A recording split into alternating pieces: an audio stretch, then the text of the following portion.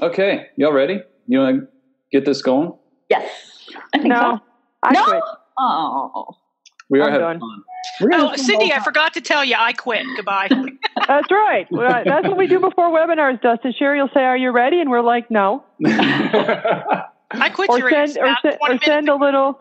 Send in the Z's, that we're sleeping or that we don't want to do this or we quit. That's funny. All right. So that's for recording. So we're recording this and we're going to take the audio, probably make a little podcast out of it. But welcome all 42 participants. Good. Awesome.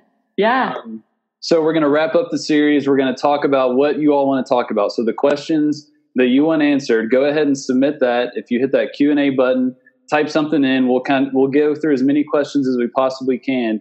But yeah, Dee and Cindy are all yours for the next hour or so. So we're going to start off just kind of giving quick introductions to get an idea of who we are, and then we'll just kind of go into the topic at hand. So I'm Dustin Jones. I'm a home health physical therapist in Lexington, Kentucky, y'all. Right there. And I do a podcast called the Senior Rehab Podcast. So some of you all listen to it, but probably a lot of you don't because you're OTs or CODAs because you listen to the awesome Mandy Chamberlain. Mandy, who are you? Oh, who am I? I'm Mandy Chamberlain. I'm an occupational therapist, and I run seniorsflourish.com and the Seniors Flourish Podcast. Yeah, and I'm really excited about this. I think it's going to be amazing. I think it's also really awesome that we all get to hang out together and share Cindy and Dee's expertise. So welcome everyone that follows me and hangs out with Dustin. We're glad you're here. So everyone sees kind of the blank black box that says Sherry Teague. Come from the dark depths of the internet and tell us who you are. She's muted. I just want to wait for a second. Hi, I'm Sherry. I'm the Kraken. Quick introduction, Sherry. I tried to hide mine, Dustin, so that you guys. So it said that show non-video participants. I hid mine, so I'm surprised it's showing up on everybody's. Maybe it's just showing up on y'all's, not everybody else's. Yeah, we just see a black. Oh, what am I supposed to be doing right now? Introducing yourself. Quick introduction of who you are, because everyone sees your that box. Well, I'm sorry, I fell asleep. My name is Sherry Teague, and I have to wrangle these two ladies in the top boxes. I'm actually known amongst you, also known as the ampersand in Kornetti and Krafft, and my job is to do all the coordinating and stuff like that. So that's why I'm a mystery person in this. I won't be answering any questions. Okay, have a great day. Oh, Cindy. I'm Cindy Krafft, and I've been accused on more than one occasion of being a closet OT. I'm kind of concerned looking at this screen. It looks like the staffing pattern of most home health agencies, 3-to-1 at a minimum. So we need to definitely get the OT voice out there more. Been a PT for, I figured it out, 25 years, and have spent the last almost 21 in home health. Mm. So a lot of stuff has changed, but I can't see myself in any other setting. Yeah. I'd probably get fired. I tried a little bit in a sniff. I did for a little while, and they told me how busy they were, and they have not asked me to ever come back in almost a year. So I'm pretty sure I messed something up. Somebody is poking the bear saying Brady 12 on the chat, Cindy, because they see Peyton in the background. That's not actually, Brady. That's Andrew Luck. That isn't Peyton. Patty, whoever you are, don't ask a question because she won't. No, that's Andrew Luck. We don't really want to discuss that one either. And I can't carry this out into my hallway where I do have a life-size Peyton Manning up on my wall outside my office. So 16. I'm sorry. That's right. Yeah. Dee. I'm sorry. What? Let's do it. I'm Dee Kornetti. I'm the other part of Kornetti and Krafft. I am an OLD therapist. I've been a physical therapist for about 30 years. I used to own my own home care, Medicare certified home care agency with Sherry Teague in Central Florida. And I now do consulting. I have succeeded Cindy as the president of the home health section of the American Physical Therapy Association, where she served an illustrious, that's a great word. Served illustriously for many years. That's not even a word. No. And very happy to be here. This is exciting. All right. Ask away. Ask away. Okay, so we have 12 questions right now. We'll try and get to all of them. Y'all keep asking them as if we go through them pretty quickly. Once again, for the people that just came in here, top right corner of your screen, you can change the speaker view, which will be helpful. All right, so first question, the fun one. We'll just get this going. For it. All right. You're first. Janelle Guerin, she said, please chat with us about the pending COPs. How will this affect us in the home, or how will this affect us in the home the greatest? Go for it, Dee. The COPs are your baby. Well, there's major revisions to the COPs, and the only reason they haven't been put into place was because of a statute in a number of years when they first came out in the late 90s. They're going to update patient rights. They're going to update infection control type issues. They're going to update quality assurance. But most importantly, I think what we have to look at is compliance. The biggest thing here is compliance. And it's about not just getting it right, but how did we get it right? How do we reproduce that? How do we share that? And how do we continue to strive to reduce costs? So the COPs are huge. Don't be afraid of them. There are things that we should be doing anyway. They're things you want for your own family member, for yourself if you're in the healthcare industry. But there is some administrative burden that's going to be associated with the COPs. So if you haven't read it already, read through it. Cindy and I have done some webinars specific to the COP, and they've been delayed overall to be implemented until January 13th, right, Cindy, of 2018, January. Mm-hmm. And then the QAPI, the Quality Assurance Performance Improvement or continuous improvement efforts that are going to be very intrinsically geared to the agency, who you deal with, what you find, how you can improve upon what you do, will take effect next July. So that's been delayed now another 6 months on top of that to allow agencies to prepare.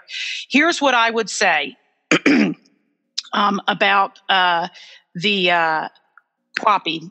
Know your data. Know your data. Know what you do well, know what you don't do well. And these are things that are going to position you well to be partners with acute care facilities in these alternative payment models. Be aware of what that requires. And I would even challenge every PT, OT, PTA, and CODA, be involved in that process in your organization because it is very interdisciplinarily oriented. It's clinical expertise. It's not discipline specific roles and responsibilities like we've seen historically. And so you could be a great asset to your organization by being part of the QAPI team. And it should be represented by more than just quality assurance nurse. I think a couple things also are that it pushes heavily on patient involvement in care planning. And I think we've gotten kind of lax in our documentation with the checkboxes, patient agreed to plan of care. Yeah. But we all know nobody's ever looked at us in our career and said, you know what, Dustin, my goal as your patient is I want to be able to ambulate 150 feet to my mailbox with standby assistance and my walker because my life would be amazing then. It's really going to challenge us to not do the obligatory check a box or say, yep, the patient agreed with me, which very often I think the box should just say, patient didn't argue with my plan of care, because I probably didn't tell them what it was. But to really get them involved, and I think it's going to shape a lot of our documentation and the goals in particular about does it really reflect the patient is actively participating? I think the other thing, especially on the heels of the proposed rule hitting yesterday, is when Dee's talking about therapist involvement in quality, we really have to bust the mold to stop it being about ambulation, bathing, and transfers. Mm-hmm. We really have to think bigger about how we reduce rehospitalization rates, how we keep people out of higher cost care settings when they don't need to be in one, how we manage with pressure ulcers, how we deal with interfering pain.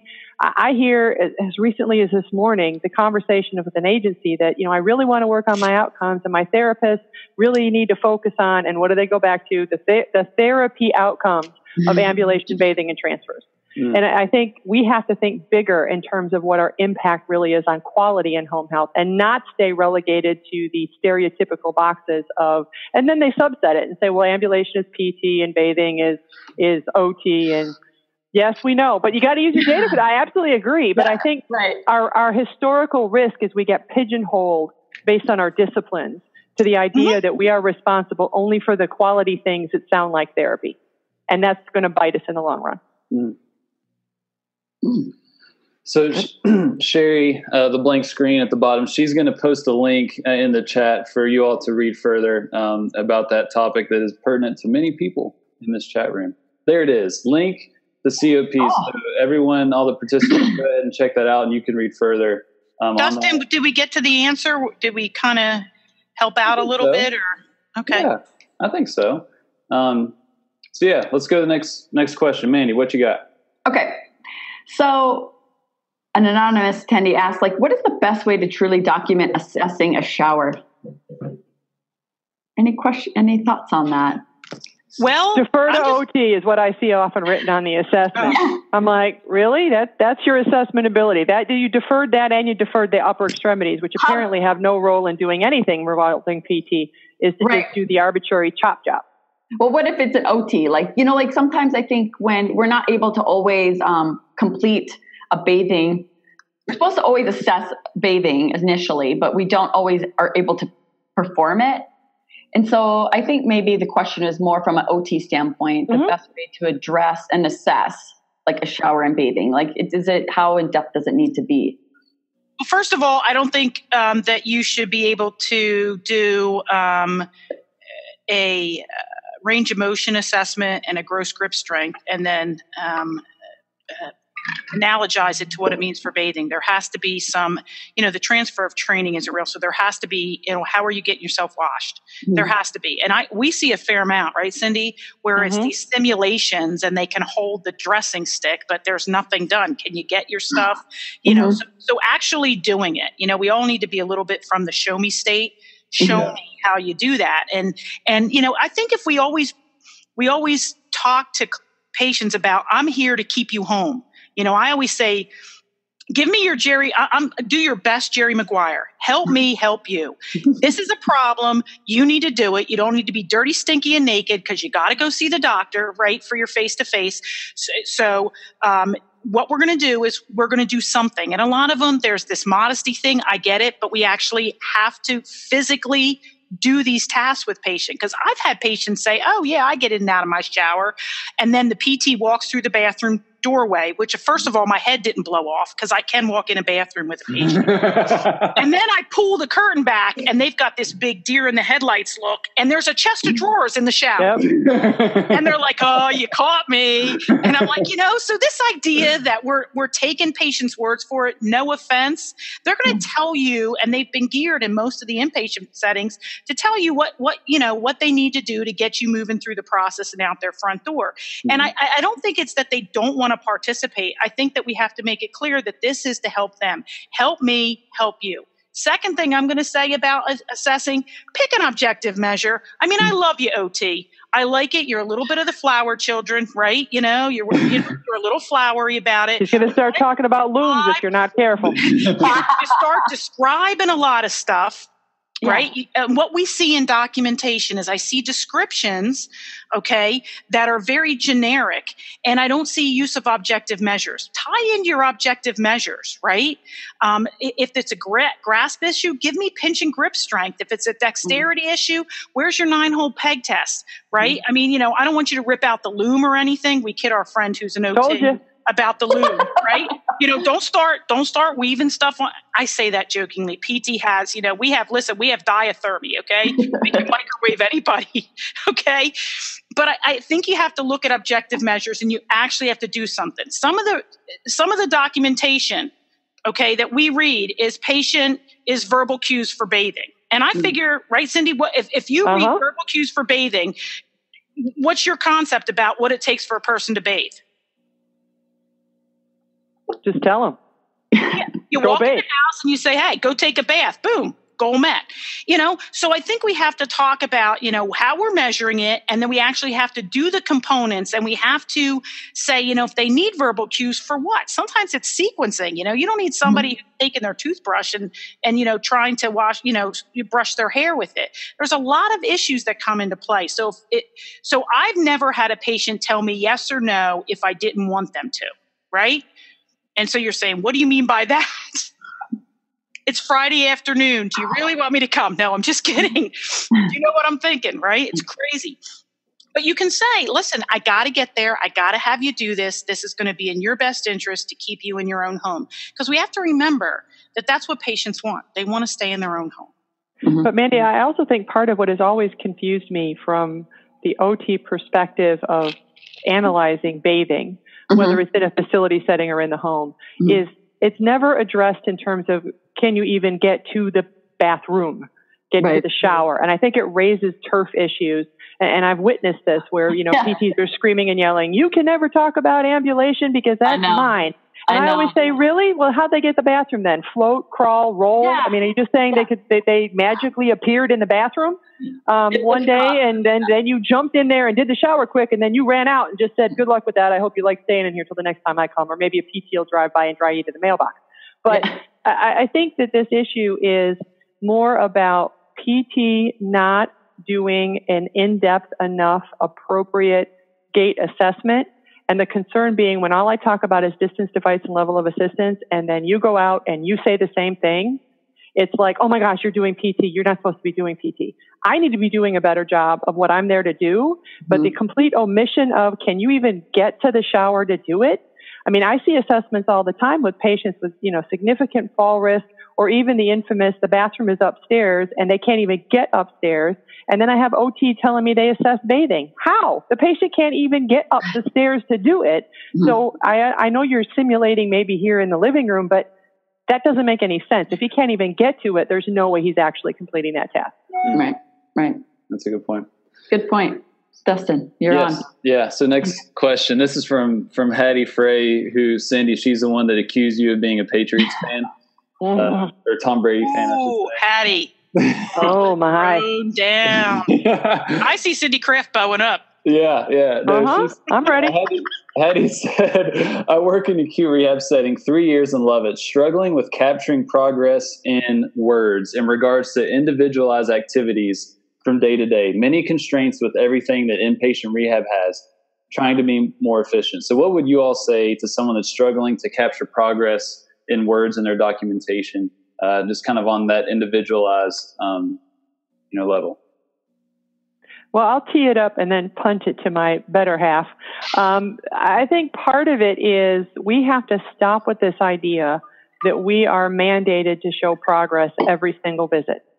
I think that we have done this in the past. We have fallen in line because of the improvement standard, which CMS has, been forced to admit was not appropriate to use, to say that your services were not going to be paid for unless the patient continuously showed improvement.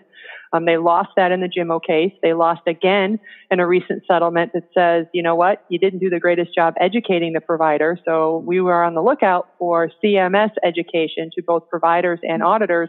They are mandated to do it by the courts by September 4th, specific to the issue of maintenance care. That situation where progress is not the sole standard.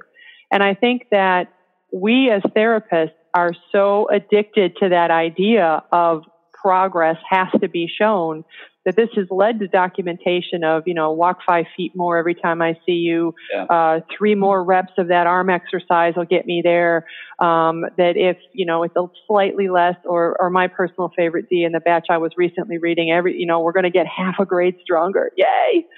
And it's like, okay, that's bigger than the number that started, or I'm going to really poke the bear D because I saw a run of, they just wanted to increase Kornetti by 2.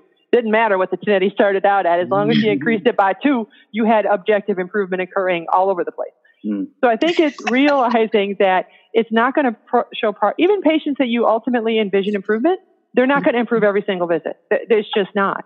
So the issue is not, and I think we've allowed ourselves to be defined by that to the point where I see patient performed, patient completed, patient did. Were you even there? What was your contribution? I mean, the issue of skill is, why did you need to be there for this visit to be successful? And it's successful if you did achieve some improvement. It's successful if you prevented decline. It's successful if you had to troubleshoot something that you didn't expect to rework this plan today based on the current presentation of the patient. But I think we've removed ourselves out of the documentation, and then we're struggling to say, how do I show this incremental change every time? So your thoughts on that, Dee? Yeah, Dee, sorry, I'm going to interrupt real quick. Okay. Speak to maintenance therapy, too, the state of I was just going to say that. Please, you say that term and people cringe like you swore in church. I mean, people probably fell over in their chair when I said it. So we'll hop back to that, but I did have to tack on something to what Cindy said. When you're talking about progress or anything, I don't think we evaluate people detailed enough. In other words, we have to pick the right measure to objectively quantify impairments.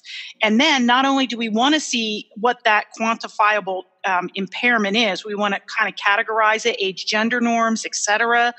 All right. But we also have these other things that come into play, whether their confidence is a factor, their endurance, you have somebody who has CHF and COPD, and maybe they've always been able to do this, but the energy consumption in the process of doing it is astronomical to the point where they're not safe and able to do it if they don't have support or assistance, or they just stop, they restrict their activity and don't do it. So at that point, what we're measuring is not are they doing it or aren't, but we're measuring those finer things like their aerobic capacity, like are they self-monitoring? Do they pace themselves? So there's other ways that we need to start to look at how we quantify impairments, and we have to tie it to using the ICF model. And regardless the setting, this is what's been adopted by AOTA, APTA, and ASHA, the holy triumvirate of therapy.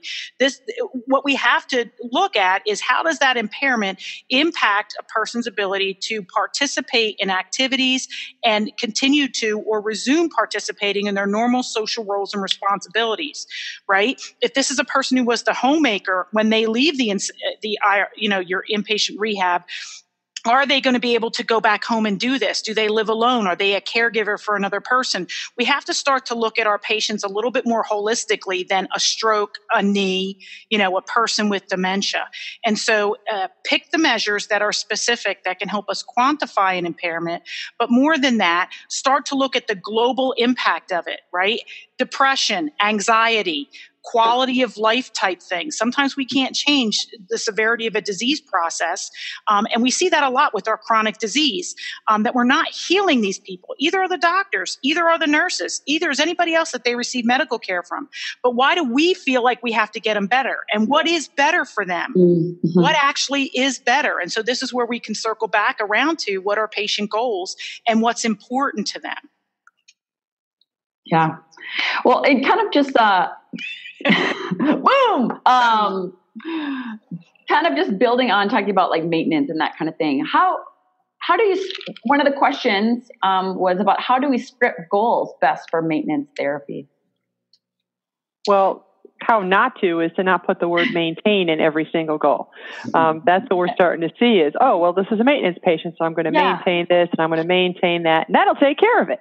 It's like, there we go. I can't use mine because it's holding up my computer right now. But, I think I'm not trying to do self-promotion. I'm just saying it is a challenge. Right. Yeah. You have to be a good goal writer. And if you're goal writing now, right, is you check a box on an EMR because that's what they give you. We've had people tell us to our face, I swear to you, I do what the box tells me. Yep. It's just trying to get it done. They're just trying to get it done. Yeah. And I understand. Yeah, I get it. But you have to have a good template and a good discipline when it comes to writing a goal. And if you can write a good maintenance goal, your progress, your rehabilitative, your improvement goals are a walk in the park. But I think the fundamental problem, Dee, is that we feel like, much like the progress conversation earlier, that we're stuck with a certain template of goals, that I have to say something about strength, and then I have to say something about balance, and I have to say something about an ADL, and I have to say something about, and I think goals, and especially in the light of the new COPs, we got to look at this and say, how are we connecting these? I'm not increasing strength just for the heck of it. I'm not trying to stabilize your balance issues just because I feel like it. that connection in a goal statement that says, what am I measuring? What is that identified impairment? What is the functional relevance I'm really going after? Because when Dee and I do training on maintenance or on specifically around goals, I mean, some of the goals in those slides make people's eyes bug out because they're long. And we're very clear when we teach about documentation that our mantra is smarter, not more. This is not a volume issue, because many times some of the longest notes with the most words don't say anything useful.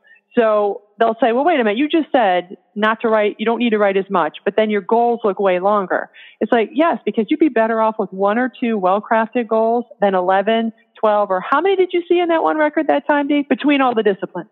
101. Yeah, I don't think we need 101 goals.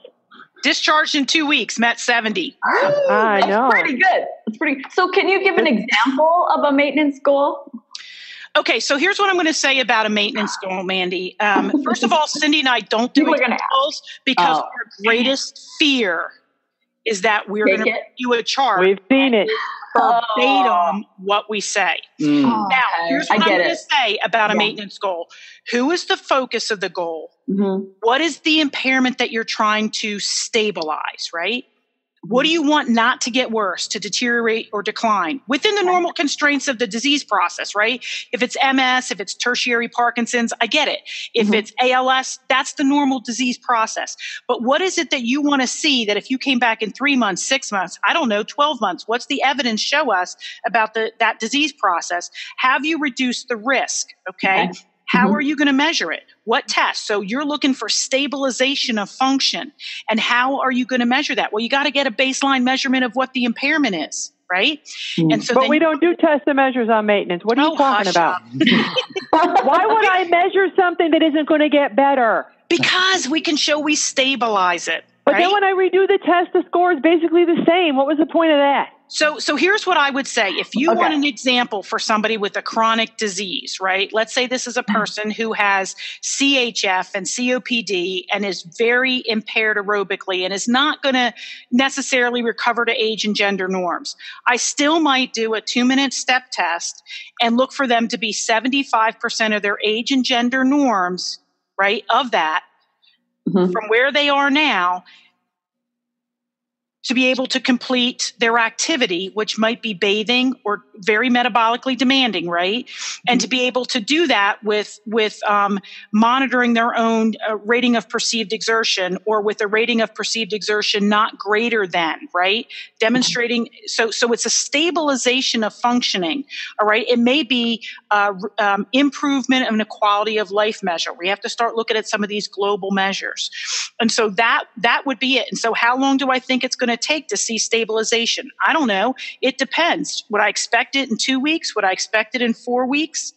You know, and so I have a feeling that I want to monitor them once I have them in that plateau. I want to monitor them for a longer period of time. I'm not going every week. I'm not just doing the same thing over and over again. I want to transfer that to them, and I want to see that they demonstrate those skills, apply that education, and they have a stabilization from where I took them when they hit the plateau. There they are. And over time, as they're doing their activities, they continue to maintain that level, right? And I can go back and measure that. Maybe I gave them an exercise program. Maybe they gave them an aerobic capacity program. Maybe they're on a walking program or something like that. And so I see that it has the intended effect. That's my thoughts. Okay, but I think part of it, Mandy, is we touched on it earlier. The word itself, maintenance, makes people get uncomfortable. Or shut it down and say, I'm not going to talk about this. So you've heard Dee and I use this word repeatedly just this evening. What we're trying to change the conversation with is to say, let's stop with the word then, if that's what's giving you the hives and the cooties, and just say what we're really focusing on is stabilization of function. And I think for many therapists, when you say it that way, we relate to it differently when you say maintenance therapy. And we're not saying it's, a semantic issue, but that word has so much baggage with it that it can impede constructive discussion of how does our skill set contribute to this particular part of the benefit. And we can say, I understand my value in stabilizing this patient. I think many times we see that drop the stress level from the get-go, as opposed to saying, do you maintenance? Do you do maintenance? No, I don't. Why would I ever want to do that? That's not really therapy. That's seeing people for like 5-10 years at a clip, and we just don't do that here. I mean, in a recent conversation, I was informed by one home health agency that their entire state had not a single patient in it that would ever need maintenance therapy. They proclaimed that the entire state was exempt. What does that say? Yeah. What are you doing? But I think that helps. Whether it's, an inpatient facility, an outpatient center, and how home health, I think we really have to reframe the conversation in terms of our ability to stabilize function and stop with the reactionary feel we get the minute somebody says maintenance. Yeah. And it sounds smarter too. Stabilization function. A whole lot smarter.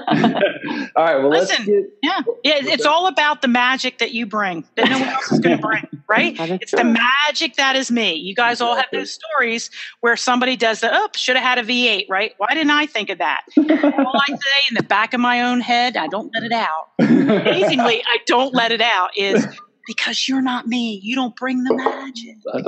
I don't. That's right. Awesome. If anybody could figure it out, they would have solved it before you got there, y'all. Don't trade down on yourself. Don't give it away. She dropped the y'all. So if you all are interested in maintenance therapy or stabilization of function, Barry put a link in the chat box to where you can find the book that they've done that will answer, I guarantee you, all the questions that you will have about that topic. And I don't mean I'm not going to sell that, but we deal with that, Mandy. We actually take a case scenario from the start to the end, and we practice goal writings, and we do reassessments, mandatory reassessments, because it's not about the theory of it. It's about the application that we get tripped up on, and it takes time, and we really have to kind of switch the way we've been programmed, and we've bought into thinking that if we don't get people better, we have no role, and that's bogus. Right. Well, Dee, you even said the word plateau. I mean, that's another word that causes all kinds of, you said get them to the plateau and keep them there. I mean, I know I've got to give away. Freak out. Listen, I'm going to have to turn in my therapy card. That's right. Because plateau is a dirty word in our professions about, you just don't want that. That means 3 strikes and you're out, however many treatments, and we must leave you. And I think part of it briefly is when we start to embrace the idea of stabilization and maintenance, I've seen clinicians who I think have a certain degree of guilt because they start to realize that there's patients that they could have kept and should have kept and didn't because they thought they were following the rules. So I've told you, we almost need to develop like the stages of grief. We're going to need the equivalent of the stages of the acceptance of maintenance therapy because when we do training with groups, you can watch people get angry. You can watch people get upset. You can watch people have that denial. There's no patients that need this. And then right before acceptance, you'll start looking at people and you're going, I know exactly what they're doing, which is that guy discharged, that guy, oh my gosh, you're telling me this was part of the benefit and I could have done it and I didn't do it. But I always view that as now we're thinking differently. That's our biggest roadblock is it's not just let's look at the regulation and say you can do it, but it's trying to get out of our own way to do it. That's our biggest challenge. And I think we face it more than our nursing counterparts because they have always been in there with patients that people don't expect to get better. We've always had that arbitrary, we'll let you in if we think they can improve. And if you can't really do that, you have to leave. Yeah. Okay. Yeah. All right, so let's steer the ship away from maintenance for a little bit. This is a good question since we have some PTs and some OTs, CODAs in the audience as well. We probably have some PTAs too. So a PT asked this question. So as a PT, and if an OT is also seeing this patient, I will sometimes put per OT for upper extremity strength / range of motion, just so we don't have discrepancies. Is this not the right thing to do? Red flags? What would you say to that? Well, the first thing is that my only concern of any sort of discrepancies would mean that both parties are actually measuring it with a legit goniometer, which right there I would be celebratory in that fact that they weren't just a bunch of numbers that end in 0 and 5 or have just a line down the thing for those still on paper to imply that, you know what, when you really have everything that ends in 0 and 5 and both sides are exactly the same, what you're really saying is I didn't actually measure it. So I think, the concern about that, and I will punt the rest of that question to Dee, but for me, the discrepancy issue, I would love to see measures that are actually measures and not guesstimates or percentages or limited or decreased as being the extent of a range of motion assessment. But D, don't I have to do every joint in the whole limb of the entire body when I do this? Yeah, I'm really disappointed that most PTs don't do toe flexion and extension. What? Well, they document that they did. I know. They didn't okay, so if you didn't do it and you documented it, that's the bad F word. And that doesn't, well, you should be fired, but that's not what happens, right?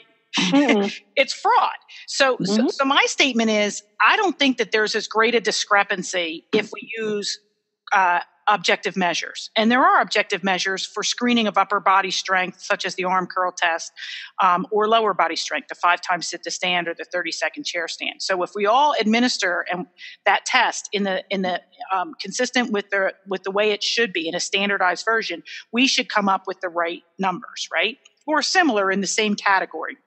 Depending upon the time of day. Do I think it's bad that we defer things? No. If I don't do it, you don't even have to put why, if OT's in there, I got to focus on the stuff I got to focus on. I don't even say, deferred, because I may have to look at strength. If they're using an assist device, a unilateral, bilateral device, I may need to know certain kinds of strength. So my statement is only write what you do.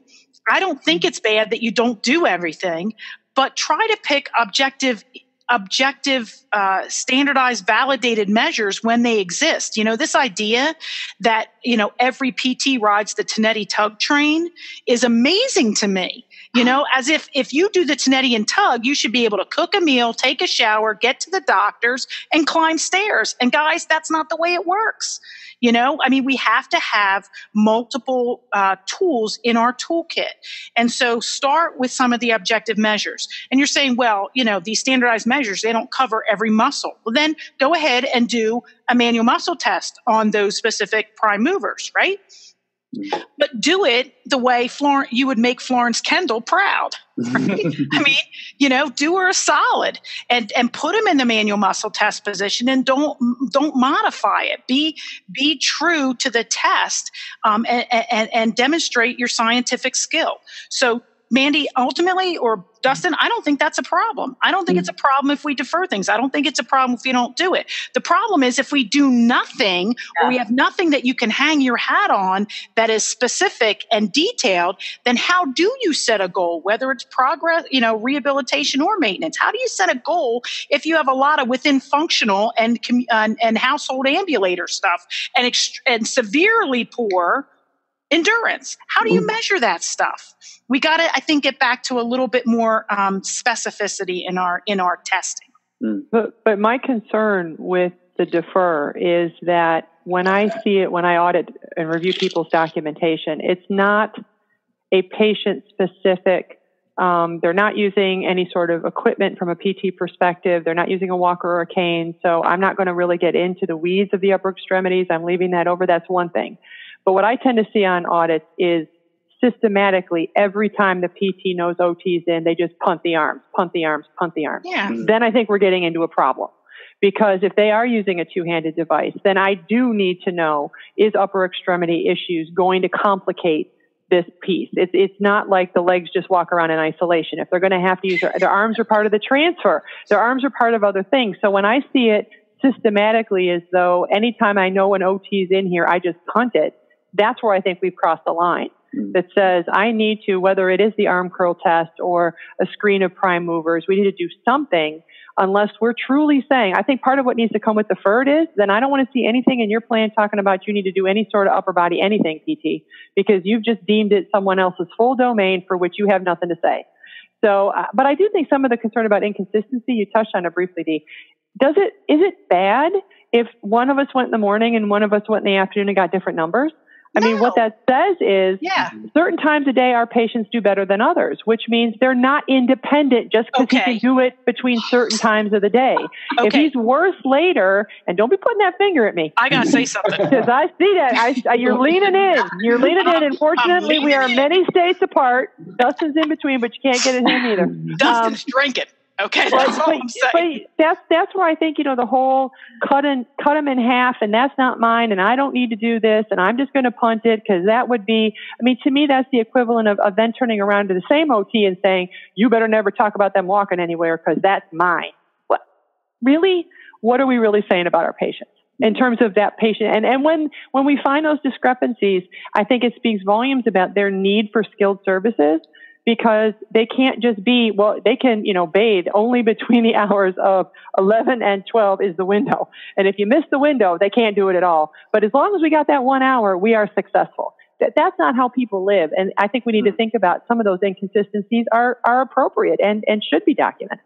Listen, the best eval, you want a true baseline on a patient, go after the home health aide. If you're in home care, go after the home health aide, gives them a bath, or after the speech path does the treatment with them.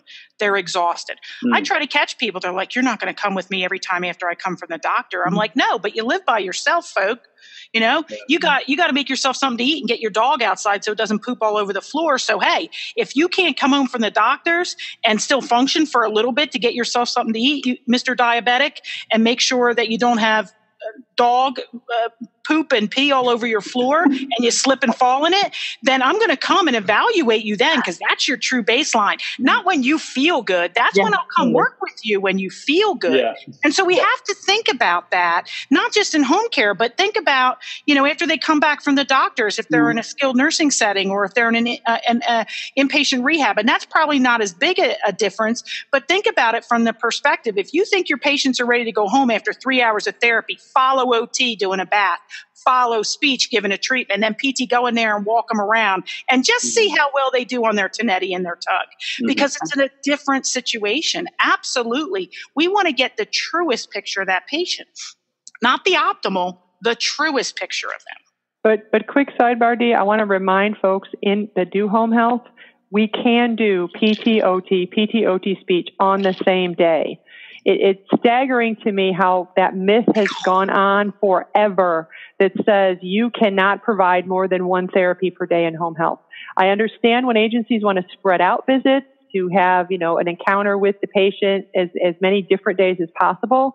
But this idea that I am forbidden by some regulation to go on the same day as another therapy discipline is categorically untrue. And that came up at combined section meeting, Dustin. We didn't think that was an issue in one thing, and it just exploded in the whole, I've been told I can't go the same day. And Mandy, in other settings, it is done back to back. It is done on the same day. So why would home health suddenly have this rule that we're going to burst into flame if they get more than one therapy a day? Yeah. So just reminders for the home health people. I'm sure, everybody's heard in their home health career somewhere along the lines, if you can't go with the same time. I used to do the same thing and be like, I forgot OT was coming. Come on, tell them you're dirty ugly. Don't walk them outside on the grass. They're not home. Oh, yeah. When I started home care, my orientation, that was my orientation in home health. They said, do not ever document the patient walked on grass because that meant they went on site. Oh. And I said, okay, so we're going to walk on uneven surfaces. I'm not going to identify it as grass.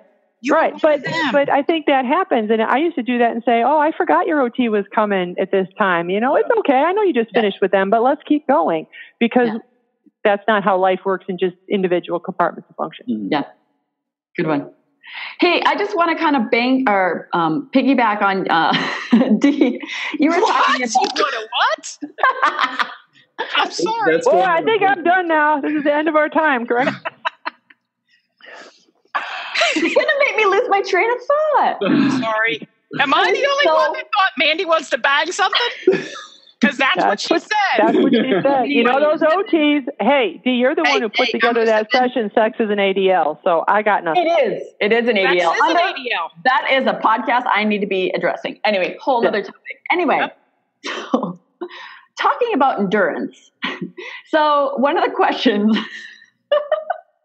I'm not saying anything. I know. It was talking about documenting endurance activity or activity intolerance. And so someone is saying, my facility has actually discouraged these terms in documentation. How else can I document these? And then kind of going along those same lines, how else do you measure fatigue other than using the board or the RP? There is no blackballed word. I know, but they call it aerobic capacity. Call it whatever you want. Here's my thing. It's how you demonstrate skilled, reasonable, and necessary. Yeah. Right? That's what it's about. And so I don't care what you call it. In fact, the regulations in home care, Chapter 7, which I'm sure you can find in Chapter 8 for skilled nursing and Chapter 1 for inpatient rehab and Chapter 15 of the Medicare Benefit Payment Manual. That's memorized. Right?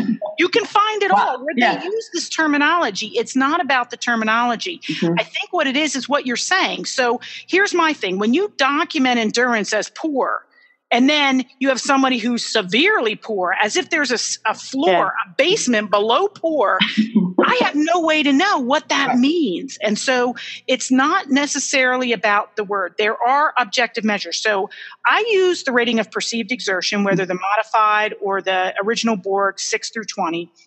And I teach the patients do that. You can do a walk-talk test, right? You can do a 2-minute step test. You can do a 2-minute walk test. You can do a lot of different things, and they're going to correlate. Okay. And so there's also dyspnea scales. There's taking pulse oxes. There's a lot of ways that you can teach a patient to self-monitor, but you can also quantify and objectively categorize the level of impairment. And so there's enough things. You want to know more about that? Rehabmeasures.org, okay, or the NIH Toolbox. This is where you can find that. They give you the populations. They give you all the psychometric properties. Or if you're a member of the home health section, okay, you can go to the home health section of the APTA. There's a toolkit in there for tests and measures that can be validly and reliably administered in the home. But I have another thing. I'm going to my shelf, Mandy. Hold on. What's she going to get? More resources? Have you guys heard of this? The Home Health Care Guide for Occupational Therapy Practice, published by one of your people, Karen Vance, editing it. Go on, Ben. It's a phenomenal. Look at that thick book. Woo! This is a great instrument for you. And so she talks a lot about how we document and what we do in the home care setting. So I don't want to leave that out, but it's not about the word. Don't get caught on the word. Get caught on what is it that I provide that is indispensable to this patient that nobody else brings that magic, that wouldn't get taken care of if I wasn't there. And then call it what you want. Like I blow people's minds. Ready, Dustin? I write gate distances in the home for over 1,000 feet. No. What? Yeah. If I have somebody who was independent, I have written it, who lived on their own, had to get out, get their own medications, get their own food, get themselves to the doctor, and they lived down a country mile, all right, or they had a mailbox at the end of the Lime Rock Road, I had to be able to show that they could function for those distances. And the Cardiopulmonary Journal of the APTA has said they consider some of the baseline measures are almost 600 meters, 400 to 600 meters to be truly independent in the community for cardiopulmonarily and I'm doing a lot of illies, aren't I? Cardiopulmonarily. You're making up words. But think about what really is functional for a community mobile person. And it's not 150 feet down to the mailbox in home care or down the hallway to the PT gym for in inpatient rehab or skilled nursing. That's not functional in the community. And so I think that there's ways that we can measure it. I think a great one, if you don't have a lot of instruments on you, Mandy, is a walk-talk test. And Dale Avers did a great comparison of multiple measures, looking at the Borg rating, the traditional, the modified 0 to 10, the walk-talk test, 2-minute step, O2 sats, percentage exertion. It was in the it was in a geriatric. I don't know if it was the Journal of Geriatrics, but if anybody's interested in that, I have that. I have that graphic, and just reach out to Dustin or Mandy and I can get it for you. But it's a great resource. We don't have to invent the wheel on this stuff. Yeah. But Dee and I have talked about this. I hope to live long enough that in the therapy universe, the tools like the Borg are as automatically employed as the 0 to 10 pain scale. I mean, come on, you don't even have to ask a patient anymore. They say, hello, I'm a 4. Good, thank you. I already got that in here because you've been asked it so many times. Yet this phobia about endurance that we've heard we couldn't use it. And I have to share what I don't want to see. And that's where people tend to go into the arbitrary, patient will tolerate standing times 10 minutes to improve ADLs. I swear anybody who writes that should be forced to stand in the corner for 10 minutes and tell me what ADL they fixed. Because that kind of stuff does not lend to the value of what Dee was just talking about. So I think some of it is really using those types of tools and being so comfortable with them, but also absolutely connecting whatever you identify as that endurance-related deficit or aerobic capacity or activity tolerance, whatever you want to call it. What specific functional things for that patient is it impeding? And I have a question for you, Mandy. Because, I just have to ask. I'm just kidding. Yeah. I swear when it comes to Medicare focus on showing that what we do is both measurable and meaningful, OT got handed the keys to the kingdom about being functionally relevant, bathing, dressing, meal prep. I mean, we're just taking people on long walks to nowhere, maybe the random mailbox, and then usually right to the mailbox, never to come back from it again. Forget basic English. We just abandon them at the curb. But, OT has all of this at their disposal, yet what I see far too often is it's documented as ADLs will be this and ADLs will be that. Your thoughts on the whole lumping them into one group as opposed to addressing them specifically? Well, my personal quote pet peeve is I think if people would evaluate on the front end more in depth, like you said, use more objective measures and everything, your goals correlate and are just so much easier. Yeah. And I think what happens is people don't use those objective measures. They are kind of doing an evaluation, but not a true evaluation. And they're trying to just lump goals because they may only have like 4 lines on their piece of paper or in their, EMR or whatever it is. And honestly, I think also from my personal experience that, where I work, and it's like the process of updating those goals turns into a pain in the butt. Yep. So then what people want to do is you want to try to get as broad but still being in, the regulations and still making goals that you can achieve. But wait a minute. Okay. You want to do that because it's easier, right? I'm just saying, I know it. I hear it all the time. I understand that. I don't disagree. The EMRs don't make it easy, but I don't know if that's really how we demonstrate that we're practicing to the highest level of our profession, to the greatest expanse of our licensure and showing our skill. I mean, somewhere we have to say, stop the insanity. And I'm sorry I picked up one of my dogs, but she was whining. Chicky, it's that time of the night. Chicky is whining at me. So that's fine. Okay. But I understand, Mandy. I get what you're saying, but that does not forgive us. I agree. But for taking that route. But it's real. It's administrative real. That's burden. Exactly right. Yeah. It's administrative burden. And the APTA is looking at administrative burden when we're talking about the physician fee schedule and MIPS and MACRA. We need to get in on these conversations of administrative burden because the EMRs don't make it easy for us to document what we're mandated to provide for third-party payers. Yeah. So let's rise up on that account. Let's not just lay down and do what the box tells us. Yeah. All right. Well, I want to wrap up with one. It went so fast. I know. That's what happens when you hang out with these ladies. Wrap up with one more question. So, Dee, Cindy, answer this in 1 to 2 minutes. All right. I'm going to challenge. Ooh. 2 minutes. And I think this is a good question to kind of some big takeaway points for all of us, but a lot of people in leadership, but then a lot of us that are on our computers for hours every day, trying to finish our notes. But Casey, I know Casey, or I know of Casey. He's a PT. He has been orienting 5 new therapists, OTs and PTs in the last 3 months. His head is absolutely spinning. He asked, what is the most important message needed in providing clear direction to these new home care therapists in the area of documentation and how to provide appropriate accountability, oversight, and a good baseline of, and this question ran out, but what's the most important message that you would give someone new in home health, but let's just say therapists in general, new therapists? When we talk about documentation, what are the kind of the big nuggets or the takeaways you want to make sure that they have down pat when they start working?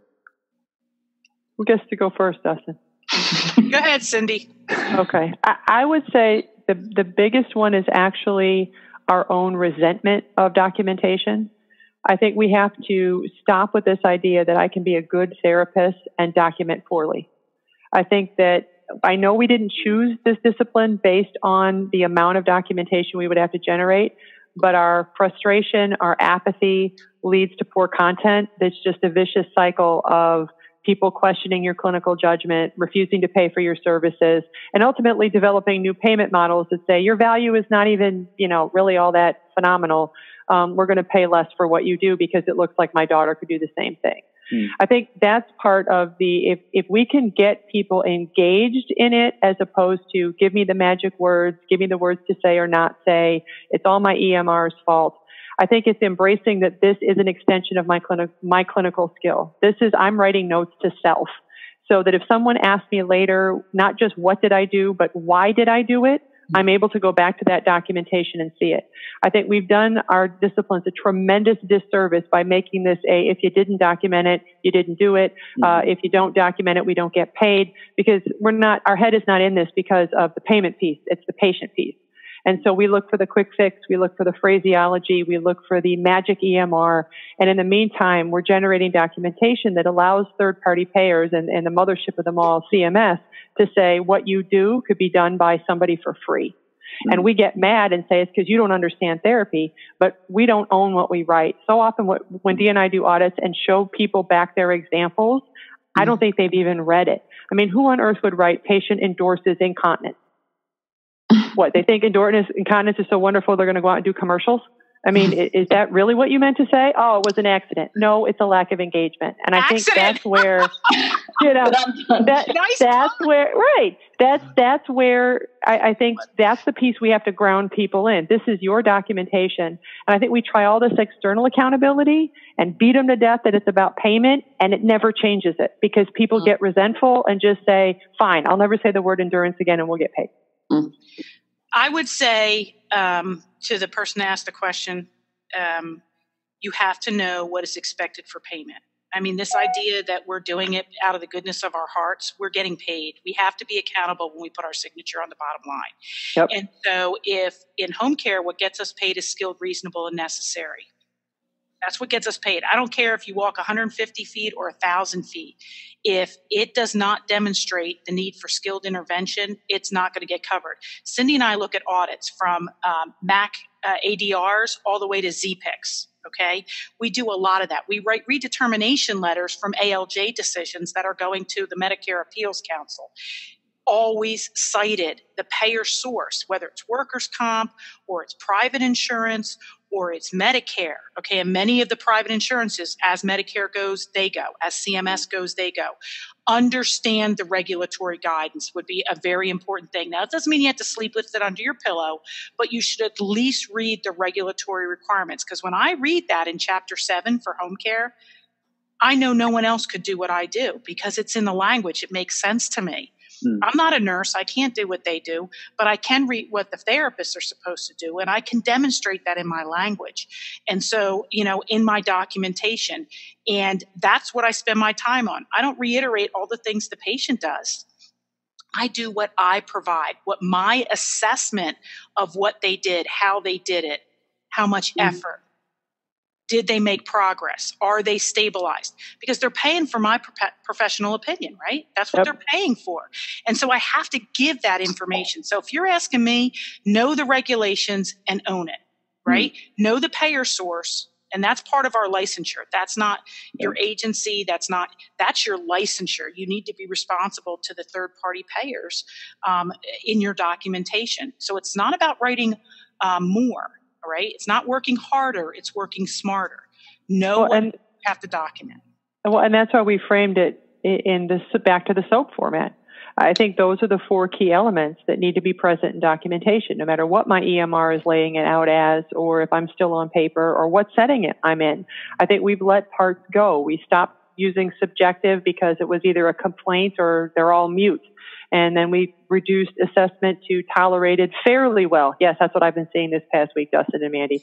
It's moved past just tolerated well. It's fairly well. It's not even well. It's just sort of kind of there. So you abdicate half the content right there, and then you're just regurgitating some arbitrary measure and telling me your plan is to continue.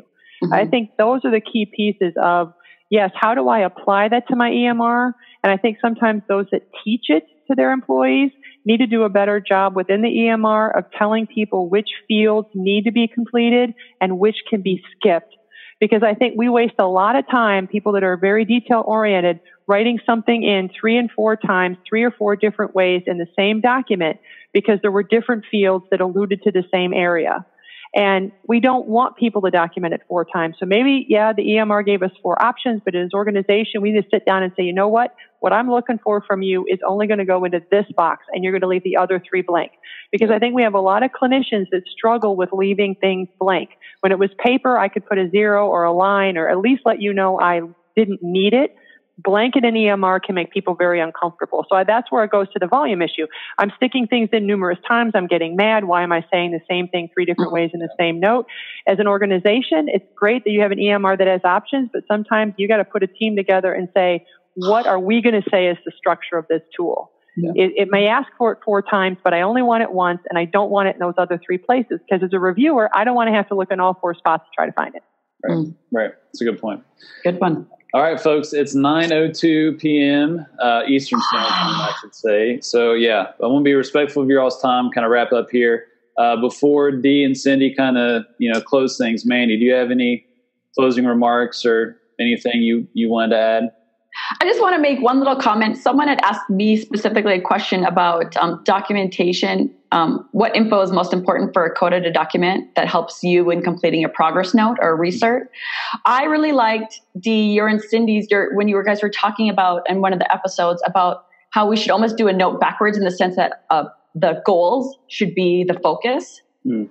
Because I use that as an example. I work PRN at a lot of facilities, and I go in there and I don't always get to look at the evaluation. So if you think about doing a little bit backwards, everything that we should be documenting, this is my opinion, it should be focused on the goals and like how does that translate to function? And so sometimes you just go in there and you see all these notes and documentation of just what the patient did. And I'm like, I actually have no idea where the patient currently is.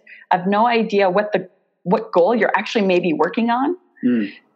So the upside down kind of, starting with the goal was a really good idea and a good way to kind of think about documenting just those daily notes as well for those that are not doing the evaluation, but just the daily notes of it all. So anyway, and then on a side note, I'm really glad everybody came.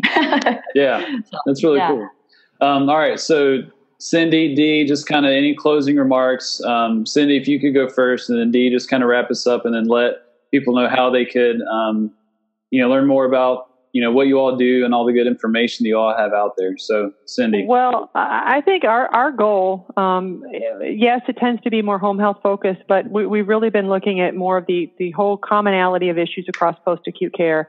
And as therapists, this whole, I'm the SNF, I'm the IRF, I'm the this, is not sustainable. We have to really be collaborative and I've been using the analogy of we really need to become the Santa in the Miracle on 34th Street story, where he said, this is what I have at my store, but this is not what you need. It's over there.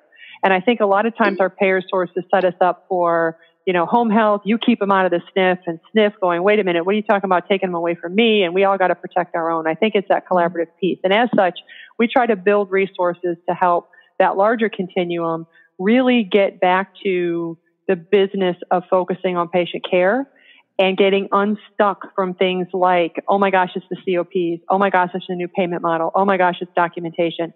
How do we really help people be successful long term?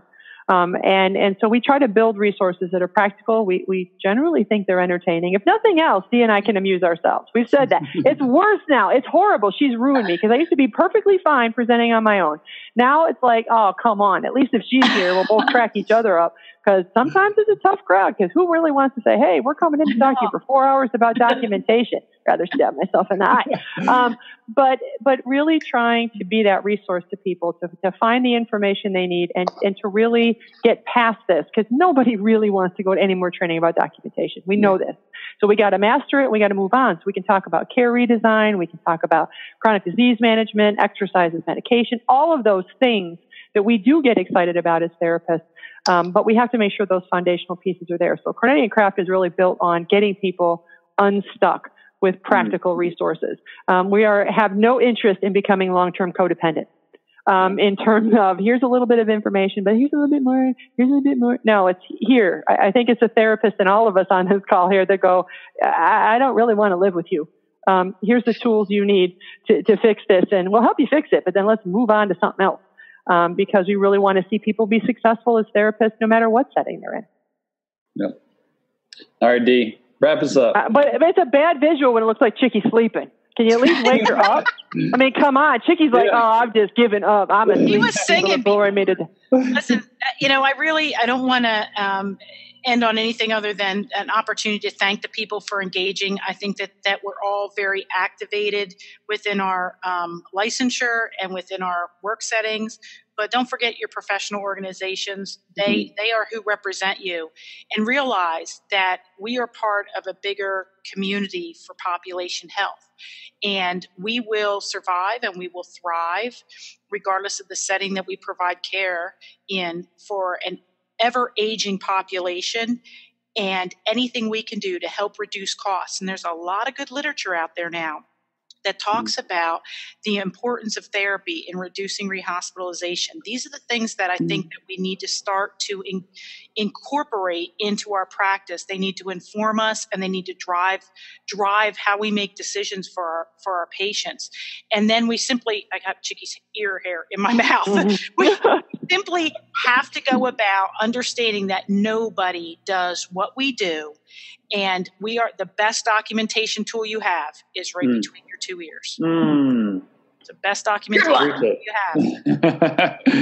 Awesome. All right, folks. That's a great place to stop. I would call on Sherry, but I'm going to be nice to her. But so that's Kornetti and Krafft Health Care Solutions, valuebeyondthevisit.com. Look in the chat box. I put a link in there. If we didn't get to your questions, which we apologize for not being able to get to them, go to that website, because I guarantee you they're going to have something that's going to answer your question in some way, shape, or form. And if not, Sherry, go ahead and put our email addresses in there, or Dustin. Yep. Please feel free to reach out to us, because it's all about, raising the bar, practicing to the top of our license for this entire community. Okay. Thank you guys so much. Yes, thank you very much. Go to the contact button on our website. Like Dustin said, www.valuebeyondthevisit.com, and it comes straight to me, and I'll hook you up with Dee and Cindy. Okay. Yeah. Whoever you may be, voice of the dark box. All right. Well, good stuff, everyone, for the participants for coming, hanging out with us, asking questions, and then Mandy and K for hanging out. Anytime. I'm gonna say cheers, y'all. You go up 10 points in my book if you use y'all. Really? Yes. I might be out. That's How my come you're not drinking in the library, man? Well, I'm trying to be professional. Oh. But she is in Colorado. I was going to say, they do other things. She could be doing other stuff, because it is Colorado. No comment. No comment. All right. Well, thank you all. We'll be in touch soon we'll try and get some links together to the mentioned resources. And if this recorded appropriately then we'll share that in the email as well. So we'll be in touch soon. But y'all have a good evening. Bye. Good night. See ya. Bye. Thanks, guys.